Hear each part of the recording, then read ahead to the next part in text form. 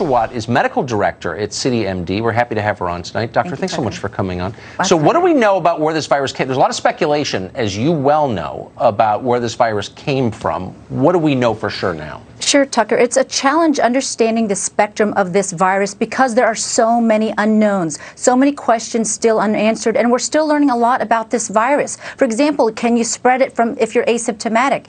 We just saw that there was a newborn baby who was 30 hours old and got it from his mom. So we know it can be spread asymptomatic. We know it can spread from maternal fetal transmission. We know from coughing and sneezing, human to human. But now we believe that there might be a new animal involved. It's called a pangolin. We understood that the virus probably is from bats, but we also feel that bats contaminated this new creature. Kind of looks like an armadillo.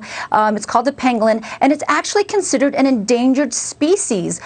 Chinese people use their scales and to treat for medicinal purposes, and their meat is also used. So it's been used for many, many years. They're an endangered species, but we now believe that they may be an intermediary in transmitting the virus to humans.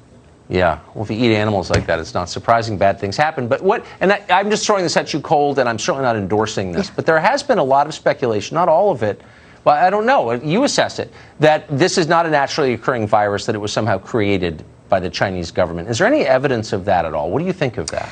No, I think that this virus has existed. There has been studies and data that shows it's actually existed for many, many years. It's just that the virus has mutated. It's changed. The DNA has changed. But there's still a lot of unknown answers. The more information that we have, Tucker, the more we're able to better understand the virus, how it replicates, what's its gene sequence, and that can help us to discover medicines and treatments and vaccines.